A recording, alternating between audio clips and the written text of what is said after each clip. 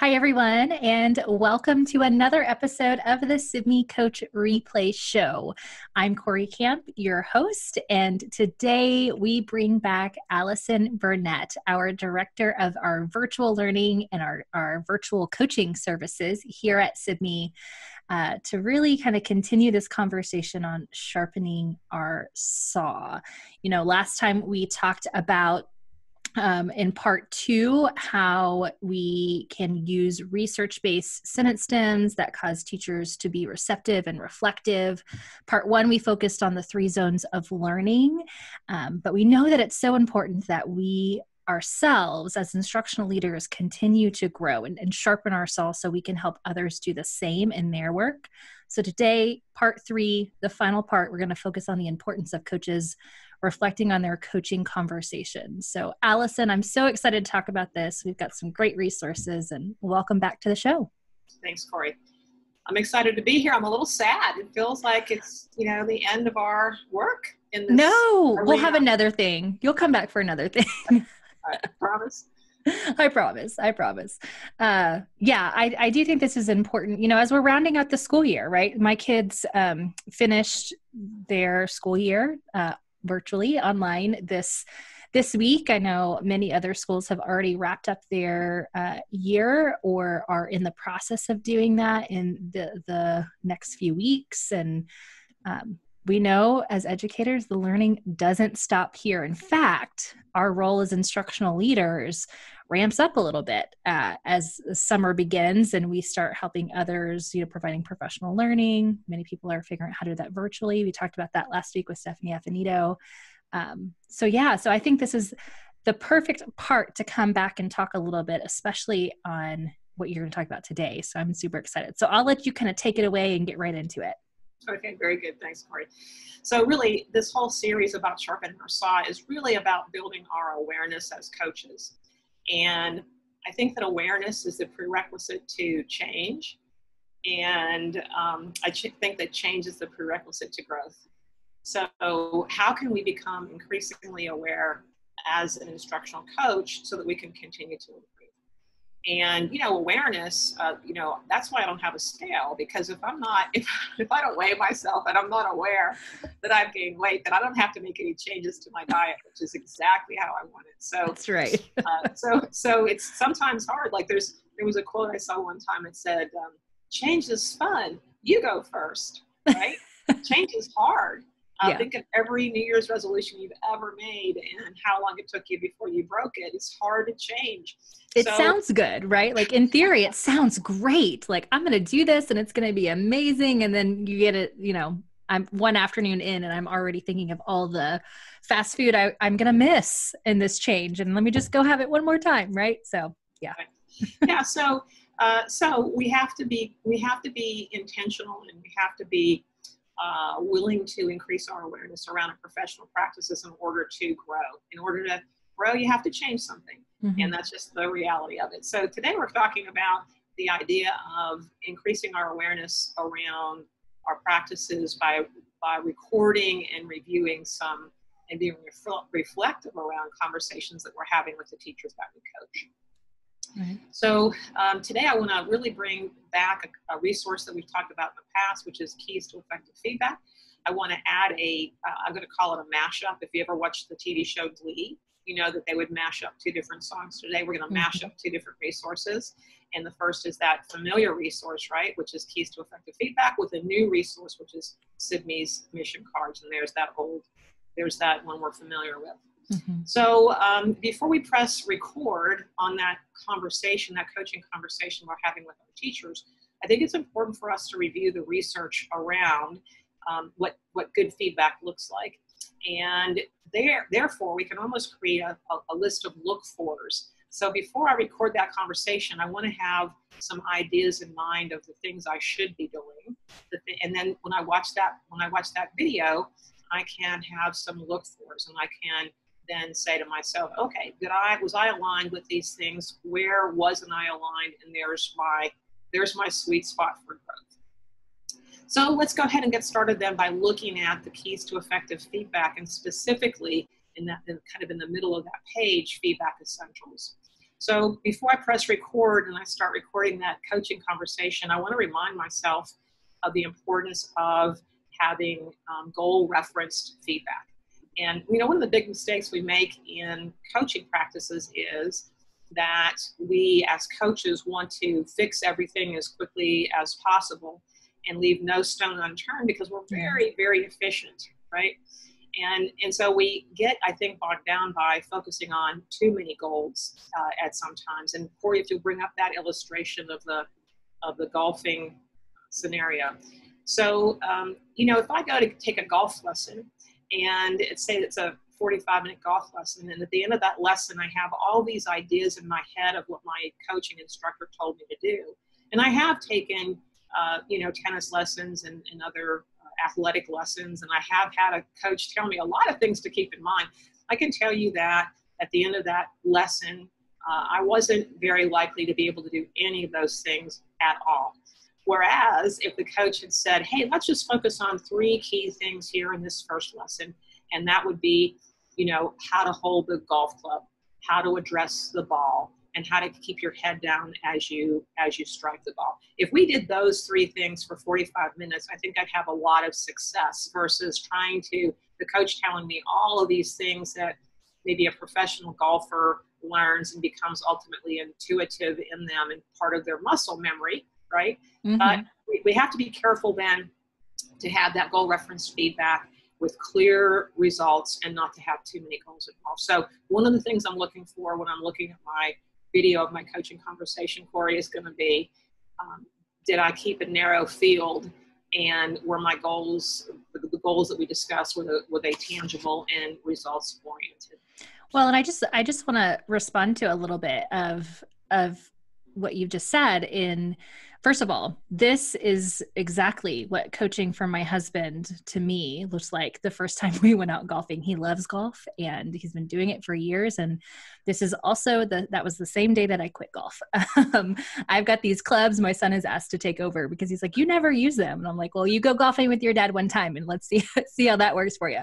But it really is important to kind of keep that narrow field. And you're right, as instructional coaches, part of what I think that prerequisite that got us into this role is that we are problem solvers and that we can identify and look objectively, and critically at a situation and identify some holes, some possible areas for improvement. And it's still the thing that, after 12 years of coaching, I'm still really making sure I'm cognizant of, because it can get away from me and I can do this. I can send an email to a teacher after an observation, say, here's all the things, and maybe you just want to pick one. How do I pick one out of all of this? Right.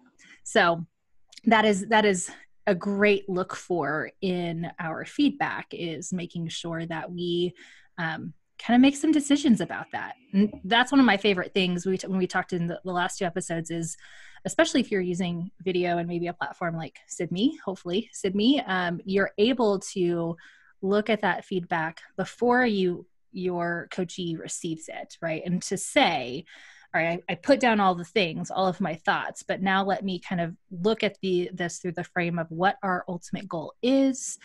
What are some of those things that I can maybe put in my back pocket for a future goal? What's going to be most important for the teacher in this, because I'm not the only one in this coaching partnership. So I think that's a really, really good reminder within our feedback. And Corey, that leads us into really the next step under the feedback essentials, if we'll jump back to that takeaway, and that is to make sure our feedback is actionable, that it's concrete and specific, it's not too abstract, it's something that's doable and observable. Otherwise, I don't think it's going to be quite as effective. So as I'm recording that coaching conversation, I'm going back through my look-fors. Did we come up with goals that were actionable, concrete, and specific? That leads us to the third bullet, and that is making sure that our goals are user-friendly.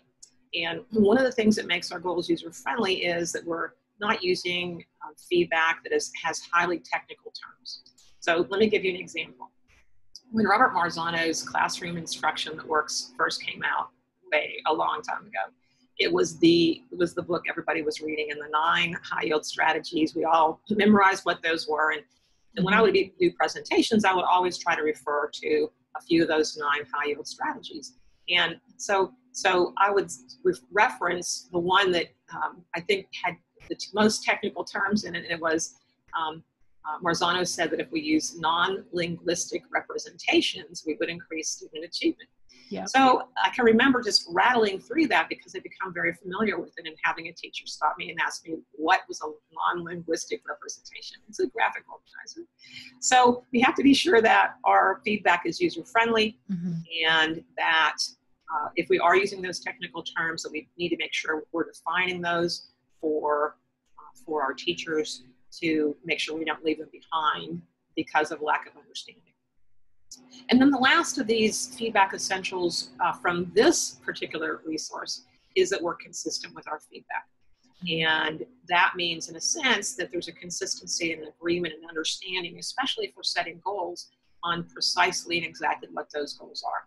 If you ever watch, and we're going to encourage you to watch, a Jim Knight video where he's interacting with a teacher as they're going through a goal-setting process, at the end of that, as that video ends, it's almost as if Jim Knight is asking that teacher, let's write this goal down together. Is this what the goal is? Do you agree that's what the goal is? Do you agree if we were successful in achieving that goal that we really have accomplished something? Yes, I agree. So there was really a lot of emphasis placed on a consistent understanding between the coach and the teacher in terms of what the goal is and what high quality and success of that goal would actually look like. Yeah. Yeah. And I think that's important. And this is a key piece of maintaining good rapport with your coachees as well. If, I say, I think this would be the most important thing to focus on. And then the next time I'm giving you another important thing to focus, and it's the most important thing you should focus on, or I'm using a lot of technical terms, but then I'm having some trouble kind of making that something that's user-friendly for you.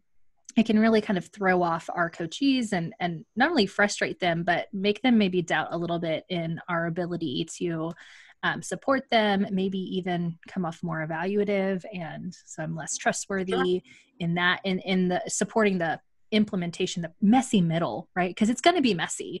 We're going to identify our goal and we're going to have to work towards that. Like you said, change is hard, and it's not always perfect. And, there's not always the next perfect intervention or step, and it never always goes swimmingly. And for us to be really effective, we have to be really those individuals who can support in that messy middle. That I can be the person you can turn to when it didn't quite go well. I followed all the steps and it doesn't seem to be working. How can I get help in that? So those are all really important. And again, that's why they're here on the essentials for us to think about in our feedback. Right. So Corey, I'm excited to mash this resource together with a Sibme mission card. And if you'll show us that before I get into talking about how these two references or resources are aligned, I do want you to just, in general, since you are the mastermind, are you the mastermind behind this? Co-mastermind is Jenny Selfridge and TJ and I took on this challenge. So yeah. So the Sibme missions, and we have kind of two versions of these, we call these cards, some Sibme mission cards. You might have heard us talk about them before, especially like on our What's Up Wednesday show. A lot of our customers talk about them. They're one of our most popular resources on the Sibme Learning Center. Essentially, these missions are typically video related in some way on how you can use video for professional learning at the teacher level, at the instructional coach or instructional leadership level, and at the primary leadership level in your organization to enhance whatever professional learning that you're doing. So just having something to be able to record yourself, a device to record, and a place to watch that isn't always enough. Just because I record myself teaching doesn't mean when I watch myself teaching that I'm going to see teaching and learning. I'm probably first going to see all of these things that are very personal about like how I look and how I'm dressed and what I'm doing with my hands as I'm talking, and not teaching and learning. So how can we focus in? How can we use that video in a productive way? Where do we place the camera? What do we focus on as we watch? And there's so many ways. The possibilities are endless. So Sibme missions came from a customer of ours out of my hometown, Magnolia, Texas, a principal who used it on her campus. And these were just little challenges. Your mission, should you choose to accept it this week, is to take a look at your vocabulary instruction and look for these 4 things. And that was really beneficial for that principal's staff. And so we kind of took that idea and said, let's create several of these. So the Sibme mission cards, there are 52 of them currently. We've got 13 more we'll release this summer. They are, if you are a Sibme subscriber, you have access to the full 52 card deck. But if not, you still have access to about 10 to 15 of our cards on our sample deck. So just go to the Learning Center, look for the Sibme Missions sample deck, and you can get access to some of our top examples of Sibme mission cards. So is that a good enough introduction, Allyson? That was great. I could go on and on about these things because they really are powerful, but the one we want to focus on today is a coach card that is all about self-reflecting as a coach and looking at that conversation, looking at the feedback. Right. Yeah. So here's the crossover between the keys to effective feedback and the feedback essentials and this particular mission card. What I like about the mission cards, Corey, is in the direction section, it really gives us the process to follow. If you're gonna, and this is really the card that I think inspired part 3 essentially of our work together today. Mm-hmm. And that is, if you're going to sharpen your saw as a coach, you really have to be willing to record those conversations, go back and listen and see where there is room for growth. Mm-hmm.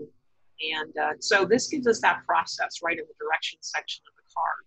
In this middle section of the card, the strategy section, it's really adding on to those things that we saw as feedback essentials, and really in a very nice way. It's very aligned with what we've already talked about, but I'm going to tease apart a little bit of some of the differences. So as we look at these strategies again, and these are things, again, before I press record in that conversation I'm having with my coach, I want to have some look-fors. So when I am reviewing that recording, what am I looking for? What are some areas that that if I made changes, could really result in me being a better coach? We've looked at those already as the essential keys to essential feedback, and now I want to look at these strategies because they add to my understanding of what I should be looking for. So the first thing there is the balancing of verbal and nonverbal cues. And so, we know the power of body language essentially. If there's an important political speech or debate, in fact, when there are debates, we're going to see body language experts who are going to come on television and tell us what that candidate was really feeling as they addressed that question, or when they really got nervous and so forth. So body language is important. And one of the things I want to look for, Corey, as I'm reviewing my tape, is I want to see what my body language said. Mm-hmm. We want our body language to say, I'm relaxed. We want it to say, I'm patient.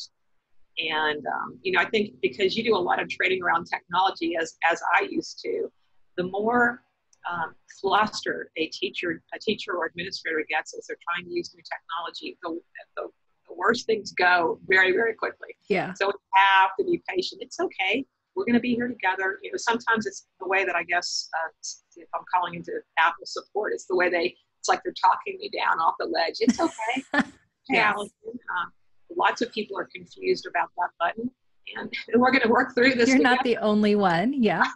You're kidding. I thought I was the only one who didn't find it. So we want our body language to be consistent with our verbal cues as well, and we want to watch for that. We want to look for that as we're looking at our videos. Yeah. Anything to add to that, Corey? Well, I would say also, and I'm looking here to see if it's in here, but you might also take a look at the body language of your coachee if you've got them in the frame. So the thing about and I use this strategy all the time. I used to use it when I was doing in-person coaching conversations, as well as now virtually. I'll ask if I can record our Zoom or Google Hangout meeting and just say, it's just for my eyes only. I'm working on my listening skills, or I'm working on my questioning strategies, just like we're working on yours in the classroom. And so just like I'm asking you to use video, I want to use video as well. And so sometimes I will have the camera, if I'm in person with my coachee, I'll have it kind of over their shoulder and it's mainly looking at me. But sometimes I'll have it kind of next to us, mostly on me. But if I can capture their body language, where I can see that, maybe they've started to tense up or they've leaned back and folded their arms, then that helps me see how they're responding to what I'm laying down, right? So I can think a little bit differently about how I do that. And, that really maybe touched a nerve, or I said that came out completely wrong and they noticed, So, or I'm starting to see my body language tense up and I can immediately see theirs as well, right? They're feeding off of my energy. So, definitely look at your body language. But again, just like in instruction, we should be responsive to our audience, our learners. And so that's a great way to look at that as well. Corey, and I know that you've mentioned this before when we're on Zoom meetings and we're working with somebody who doesn't have their camera on. Yeah. It really feels like I'm missing a way to really cue into whether or not they're understanding or they're interested or they're engaged. Mm-hmm. As a company, we've agreed that we're going to have our camera on so that we feel like we're more engaged with one another. We can read one another's body language. We do know when we frustrated someone because they're rolling their eyes. Yeah, or they turn their camera off. Yeah, to go take a time out. Yeah. But anyway, so body language is an important look for, and we're going to encourage folks to look at some of the Jim Knight videos, and we're going to see that the camera is angled so that we can see both Dr. Jim Knight and the teacher that he's working with. We can see both of them at the same time, which is very valuable. Mm-hmm. The next bullet is about just making sure we're practicing good listening habits. And here, of course, sometimes we find ourselves listening. We're listening. We look like we're actively listening, but we're really thinking about what it is we're going to say next, right? So to be an active listener is to be all in and fully there. Right? We're not picking up our cell phone and we're looking to the side to see what the new message was. That's not an example of being an active listener. But when we're actively listening, we're doing what's called literally giving psychological air to someone else. Because how often do we get the full attention, the full and undivided attention of another human being? It's a very special thing, Corey. So we want that teacher, hopefully, as a coach, I'm conveying that idea that you are front and center stage right now. You're what's most important to me. I've turned my cell phone off, or I've put it to the side, and I am actively listening with the intent of hearing you and hearing you fully and giving you that psychological air that comes from having that feeling that I'm being listened to and what I'm saying matters and that I really care about what you're thinking. Yeah. And again, this is where this bullet right here is one of the areas I've had to work on most personally, because I'm a talker. I don't exactly enjoy hearing myself talk, but I really struggle with the silence. Like, I don't know what to do when there's silence. With my students, I was great with wait time. Like, I've got pretty good wait time, but I think in a conversation where it's a little bit more partner or peer focused, I struggle a little bit and it is something I worked on in my own teaching, because I would think the silence meant they didn't understand the question, or maybe they don't have the background knowledge. So I'd find myself immediately taking up that space with some scaffolds for understanding or clarifying questions or changing the way I ask the question.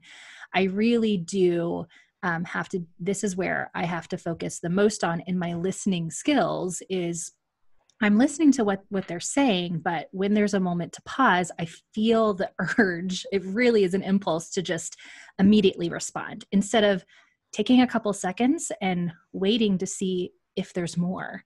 That's why I love the coaching habits.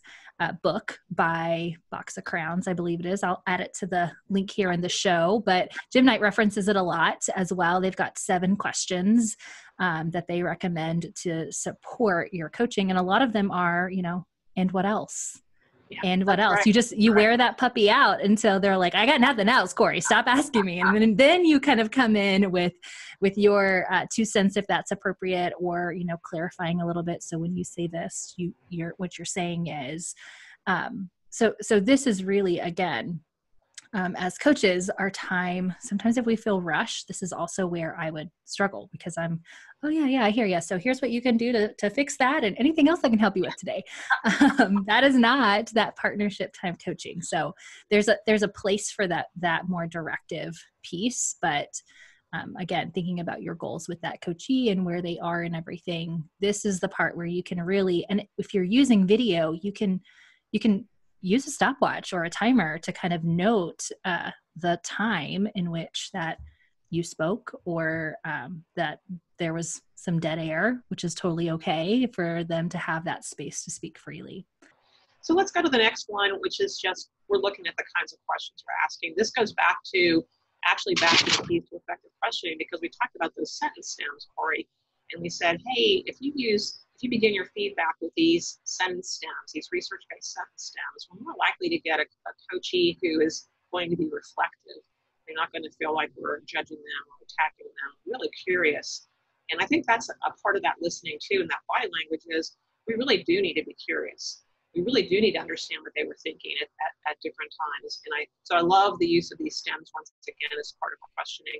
Make sure we're asking those open-ended questions versus those closed questions where we're going to get a yes or no answer. Being sure we're not leading the witness too deeply in the direction that we might want them to go, and not being judgmental. Those kinds of things are there with our questioning strategies. Yeah. And so just very quickly then, coaching conversations, who did most of the thinking in the conversation? I always refer back to Harry Wong. If you ever saw Harry Wong present, he would talk about who's doing most of the work. And how you know who's doing most of the work is at the end of the day, when teachers leave the school building, they're dragging. They can barely make it to their cars. They're so tired and exhausted.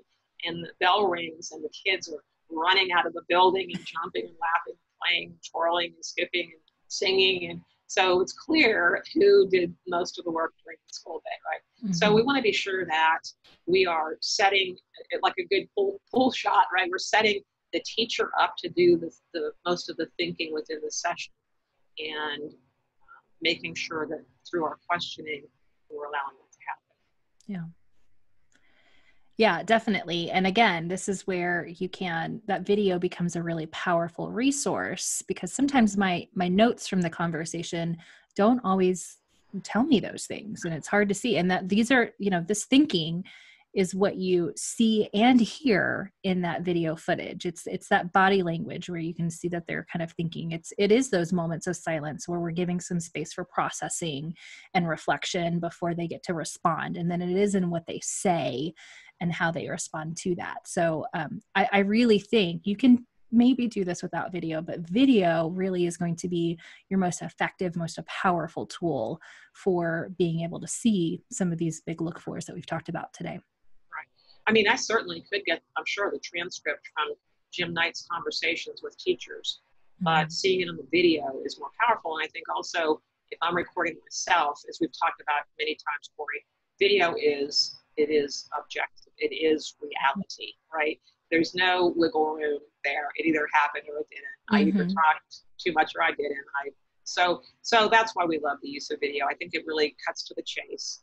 Yeah, it really does. It really does. And it helps us kind of capture those things that are in the moment and hard to reflect on, hard to have that memory recall, or their bias within our own perceptions that we bring to that recall. So yeah, definitely the best tool. So I think this is a really great mashup of those 2 resources, right? So I can use the first one both in the written feedback and kind of reflection that might happen on the video or alongside an observation, but then I should also have a live conversation that follows up that written feedback, dialogue that happens. Hopefully that's back and forth dialogue. And then we have a live conversation to just tie up some loose ends, clarify understanding, share some final thoughts and resources, and identify next steps. And this is another great opportunity to reflect and grow in our own coaching skills. Yeah, Corey. So that really leads us to, I use the video to increase my awareness. I have these look fors ready to go. I record the session, and then I review that session, looking for areas where I might make some improvements. And we have to be intentional about that. We have to, and again, not being overly critical of ourselves. We're not perfect, and thinking about, and I like Jim Knight's peers goals, like find the difference that makes the difference. Mm-hmm. What of all the things I could work on to improve, really, what is the priority? What's really going to have the biggest impact on the teacher I'm working with? And that might be my starting point. And then, Corey, I might look for patterns. I might videotape sessions with various teachers and look for habits and patterns that aren't suiting me well, knowing what I know about the research. Yeah, definitely. This is not a one-time thing, and then you just move forward the rest of the year knowing that I need to keep an eye on this. But it is something that you should do with, multiple times with the same coachee, but also other coachees, because we might engage with a veteran teacher differently than we do a first-year teacher. And, some of our first-year teachers come with a little bit more of the art of teaching than maybe the science, and some need a lot more help in the art part. So we might find ourselves responding to that need differently. So this is absolutely something that every opportunity I get, I record just in case. I always ask if it's okay if I record. And then, I used to do this in my own classroom instruction when I did reflection. I'd record all week long, and then on Friday I had some time set out where I would pick a day, pick a lesson, pick something that I had recorded, something short, and I would watch that back because it was most intriguing, because it was an awesome moment, or it was frustrating to me and I really wanted to go back and see how I can change that, or the kids seemed frustrated. So I think the more you can record, the more opportunity you have then to reflect when you have that time and that space and want to, as opposed to, gosh, I really should have recorded that because I could have gone back. I could tell I needed to do something differently, but I don't know what yet. So always having that camera on, I think is the better way to go. So, well, let me just say this, Corey, too, is like I've committed the biggest sin today because, here I am thinking of focusing on the areas where I need to grow or improve, and totally ignoring the idea that video also provides me what other opportunity? Opportunity to celebrate the good, right? To be a witness to the good. Yeah, definitely. It's more of that as well, right? And that was why I fell in love with video in the first place. Fortunately, I had a couple good things going on. Now, those were things that weren't things that they were not plan A on my lesson plan as a teacher. I was like, okay, well, that's not going well. Ooh, but that was a good move. I should use that more often. But then there were also some things that I wanted to work on. And you're going to see that. That's why it's so hard. So making sure that you are looking for, where are your strengths? Where are some things that, that phrase or the way that I, started that line of questioning, or how I clarified, that worked really well. I got a good response from my coachee. I should use that more often. So taking note of those things so you can build consistency in the right ways, I think is important. Yeah.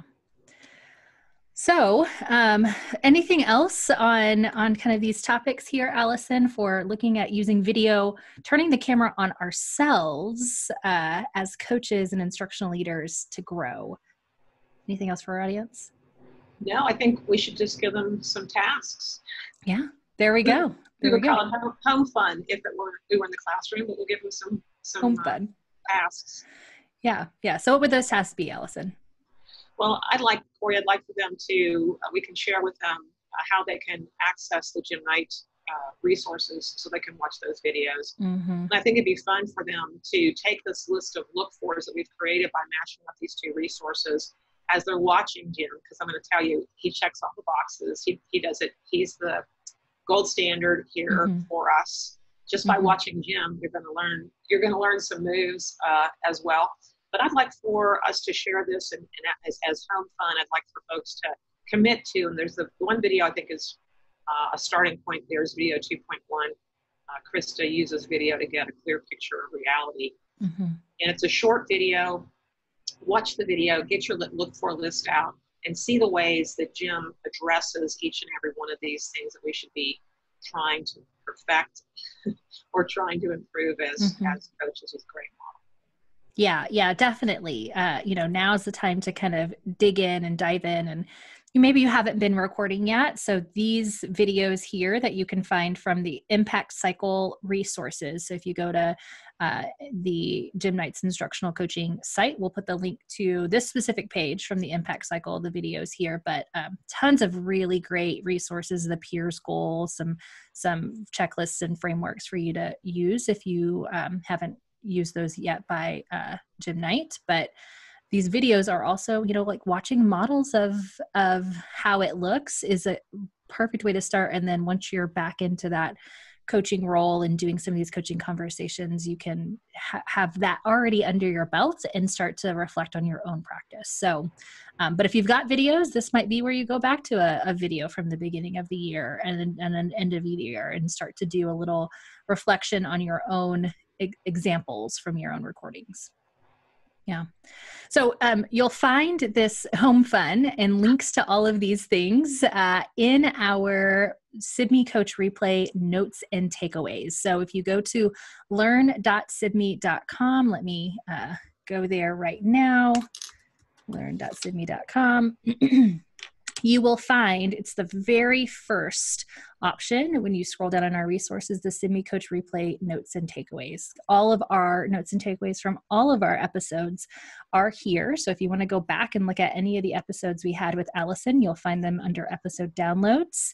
And you can access not only the resource that we shared on the keys for effective feedback, part 2 of 3 from our episode 33, but any of the other ones. You can also watch any of our other videos from the Coach Replay show right here through our YouTube playlist or on our Facebook page.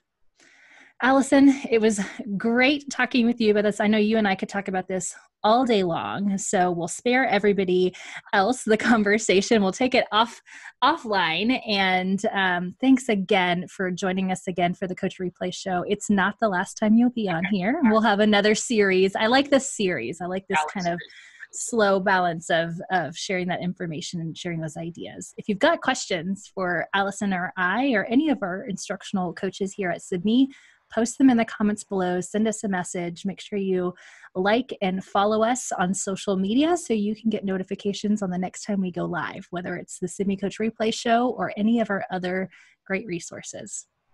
Allyson, have a great day, and audience, tune in next week for another episode of the Sibme Coach Replay show.